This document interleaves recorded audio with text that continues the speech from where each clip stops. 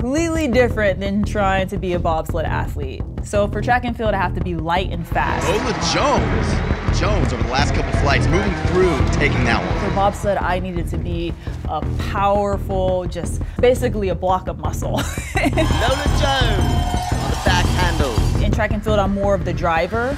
I had control of my angles and how I'm going to overcome each hurdle. And for bobsled, I needed to be the engine. I've been passenger in a bobsled, so now I get actually to see what it's like to control that speed. And I am just so thrilled to be able to have that intense moment and see what these drivers feel like, all the calculations that they're doing. Are there any similarities to what I face when I'm running over 10 hurdles in under a second at blitz speed? Will those reactions translate in any way to this super fast car? I feel like I'm a good athlete because I've had a great coach, so I'm excited to see what they teach me, and I think that's going to be an indicator of how I really drive this car. Every athlete needs a good coach.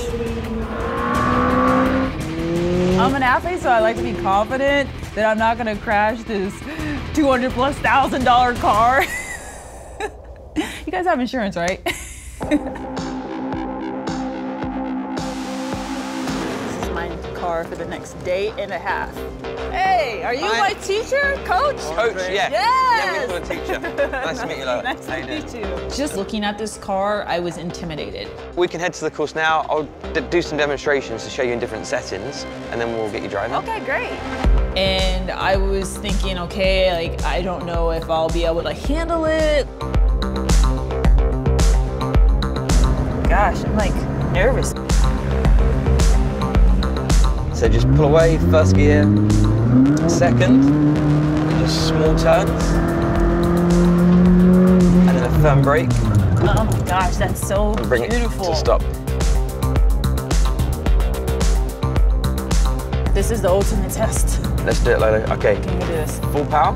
The coaching I had that they put for all the drivers, it's really cool how they walk you through it, and then you're able to kind of really feel just how fun it is once you get the reps in.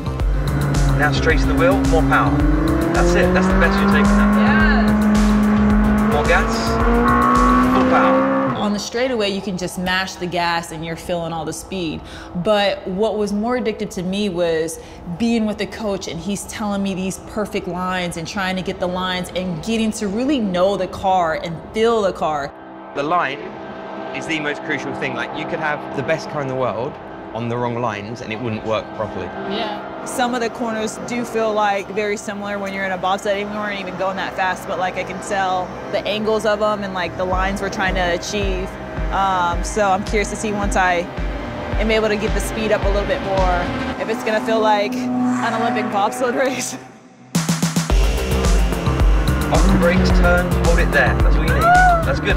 So Andre was really trying to challenge me of just being on the edge, and to get to that point. Turn, hold it on that lock there. That's what you need.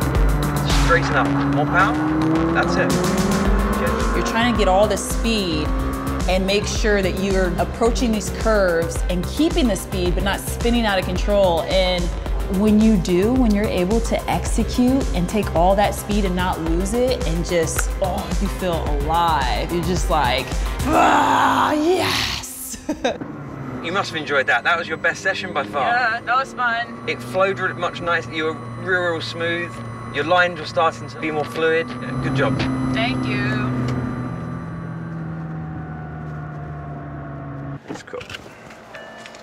It was intense. Starting to finally feel the speed of this thing, and it's addictive.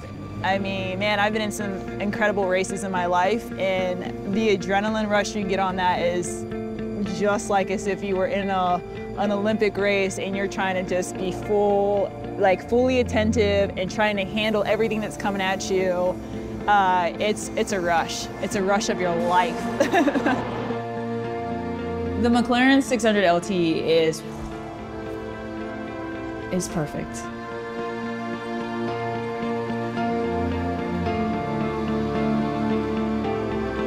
It's fast, it's sleek, it's beautiful. It's got the horsepower, but it just, it wants you to just go. And you know what's crazy though is I was so focused on the driving, I never got to check out the radio. So I got really comfortable with the McLaren very quickly, and that's what was just shocking to me because this is my first time in a high performance car and I was really nervous. But every time I went around the track, I got more and more comfortable, and the progression was like, I couldn't believe it. I mean, I was pretty much driving Miss Daisy. Did I give you whiplash?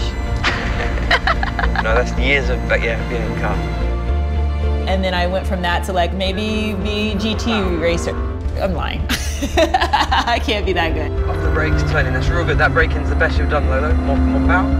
I was worried, like, after track, what hobby I would kind of pick up that would give me this kind of adrenaline rush, because I've been on the edge in so many races for a lot of my life.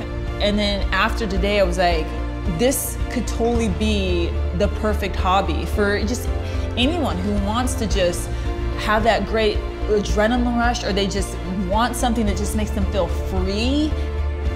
I had a blast out there. And there's only a few things in life that you're like smiling ear to ear when you finish, your heart's racing, and you just feel free. And that's one of them.